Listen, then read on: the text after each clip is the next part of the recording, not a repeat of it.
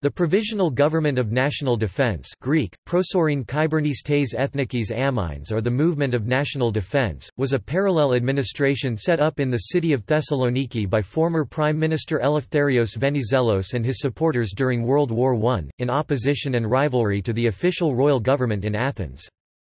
The establishment of this second Greek state had its origins in the debate over Greece's entry into the war on behalf of the Entente, as advocated by Venizelos, or a Germanophile neutrality as preferred by King Constantine I. This dissension soon began to divide Greek society around the two leaders, beginning the so-called national schism. In August 1916, as parts of eastern Macedonia were not defended by the royal government against a Bulgarian invasion, Venizelist officers of the Hellenic army launched an Entente-supported coup in Thessaloniki.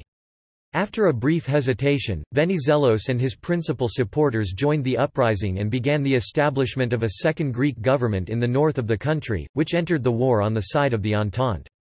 The National Defense Government endured until June 1917, when the Entente powers forced Constantine I to abdicate, and allowed Venizelos to return to Athens as Prime Minister of a unified country.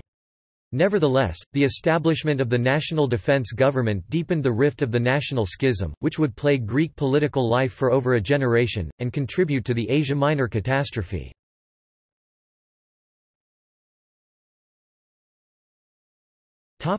Background: Greece 1914–1916.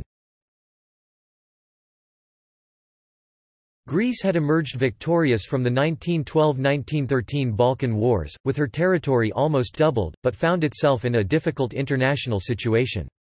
The status of the Greek-occupied eastern Aegean islands was left undetermined, and the Ottoman Empire continued to claim them, leading to a naval arms race and mass expulsions of ethnic Greeks from Anatolia. In the north, Bulgaria, defeated in the Second Balkan War, harbored revanchist plans against Greece and Serbia. The two countries were bound by a treaty of alliance which promised military assistance in case of a Bulgarian attack, but in August 1914, the danger would emerge from a different quarter altogether. The assassination of Archduke Franz Ferdinand led to the declaration of war by Austria-Hungary on Serbia and the outbreak of the First World War. Greece, like Bulgaria, initially maintained neutrality, but as the war continued, both warring camps began wooing the two countries.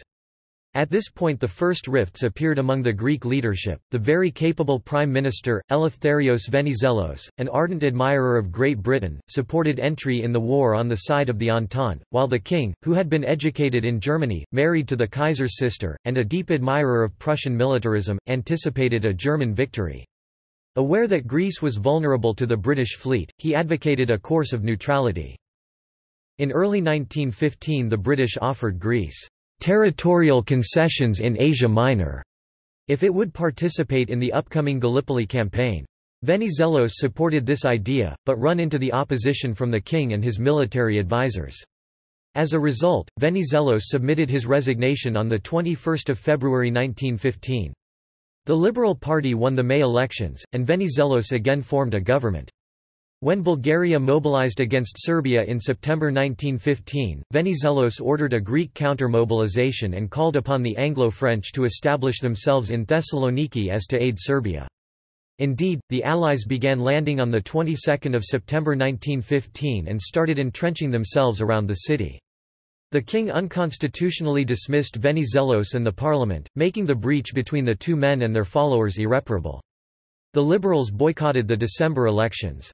In the same month, the French, with the permission of Venizelos, occupied Corfu, where the remains of the Serbian army were gathered before being sent to Thessaloniki.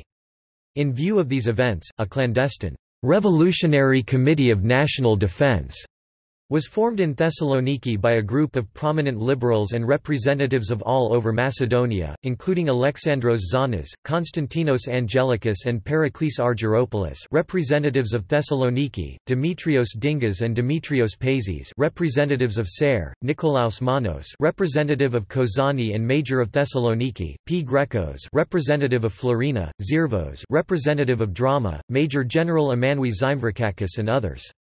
The group acknowledged Venizelos as its leader, and began approaching officers of the army and the Cretan gendarmerie.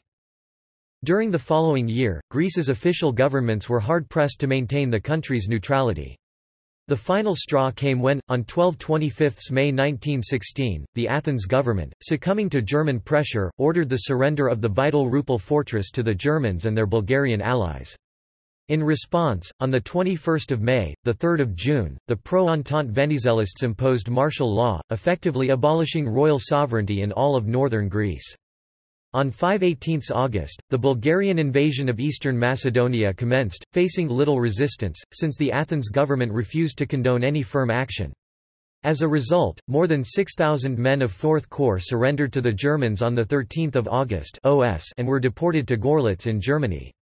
This surrender of hard-won territories with only token resistance, outraged most Greeks. At the same time, the establishment of the exiled Serbian king and his government in Thessaloniki in April, the presence of 120,000 Serbian troops in the Macedonian front, accompanied by threats from the Entente that he would install a Serbian prefect in the city, raised fears that the city would be handed over to the Serbians.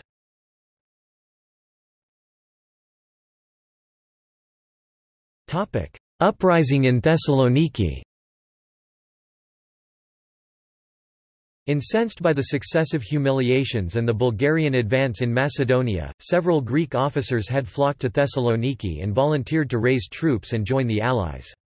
The local Allied commander-in-chief, Maurice Sarrail, welcomed their initiatives, but little headway was made due to the opposition of the Greek government. On 16/29 August, the Lieutenant Colonel Konstantinos Mazarakis Aenion tried to seize control of the 11th Infantry Division's Mountain Artillery Battalion, and led it to the front.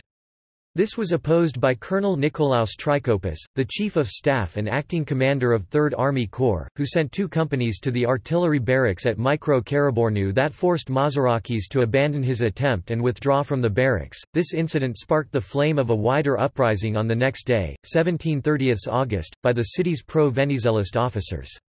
Under the command of Lieutenant Colonel Epaminondas Zymvrakakis, about 600 men of the Cretan gendarmerie with 3 volunteer companies under Major Neokosmos Grigoriadis and 30 other officers blockaded the headquarters of 3rd Corps. When a company under Colonel Vagias tried to break through the blockade, shots were fired that killed 2 gendarmes and wounded 3 others. In response, the Cretans fired back, killing or wounding 3 or 4 soldiers. The firefight was stopped by the intervention of French officers. Sarrail arrived on the scene soon after, and commanded all Greek officers who would not join the newly formed National Defense Committee uprising to be shipped to southern Greece. The loyalist troops were disarmed and interned in the hopes that they would join the uprising, but in the event most of them refused and had to be sent to southern Greece as well. Individual officers from across northern Greece began to flock to Thessaloniki, and on 15 September, the National Defense received its first substantial reinforcement, as Colonel Nikolaos Christodoulou arrived in the city with the remnants of 4th Corps that had refused to surrender and instead withdrawn via Kavala and Samothrace. Already on 21 September, the volunteers under Major Grigoriadis formed the 1st Battalion of the Army of National Defense and departed for the front lines along the Strymon River.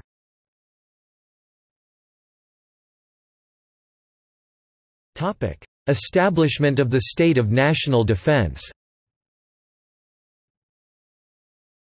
Venizelos himself with his closest aides left Athens on 12/25 September, initially for his home island of Crete, and from there via Chios and Lesbos to Thessaloniki, where he arrived on 24 September, 7 October. 4 days later, on 28 September, the 11th of October, he formed a provisional government under the supreme leadership of a triumvirate comprising himself, General Panagiotis Danglis and Admiral Pavlos Koundoriotis, the triumvirate of national defense.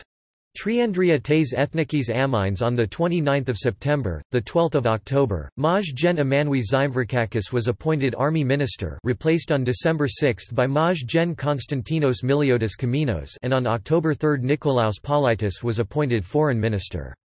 On 6 October other ministries, euphemistically called general directorates, were established. Themistoklis Sofoulis, interior minister; Miltiadis Negropontis, Finance Minister; Talis Katoupis, Minister of National Economy; Dimitrios Dingas, Justice Minister; Georgios Avarov, Education Minister; Alexandros Kassavetis, Transport Minister; Leonidas Embarikos, Minister for Supply and Food Distribution; Spyridon Simos, Minister for the Refugees. Andreas Mihalakopoulos, Minister for Public Estates and Resettlement. The first tasks of the new government were the establishment of an Army of National Defense to fight alongside the Allies, and the consolidation of its rule in as much of Greece as possible. The Provisional Government declared war on the Central Powers on November 24, 1916, and set out to recruit divisions for the Macedonian front, something which was achieved with speed and often ruthlessness. Despite calls by some officers to abolish the monarchy and declare a republic, Venizelos chose a more moderate path. He had declared, "We are not against the king, but against the Bulgarians."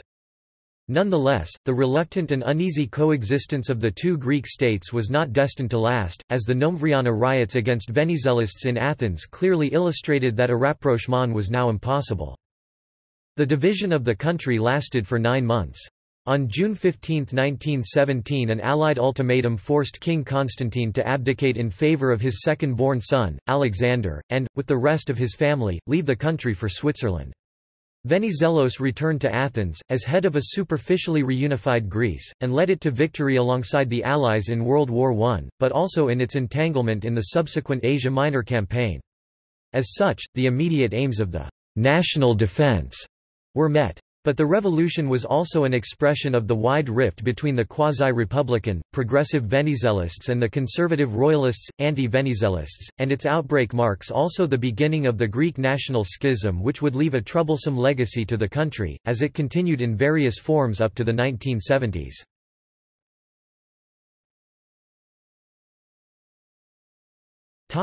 In popular culture.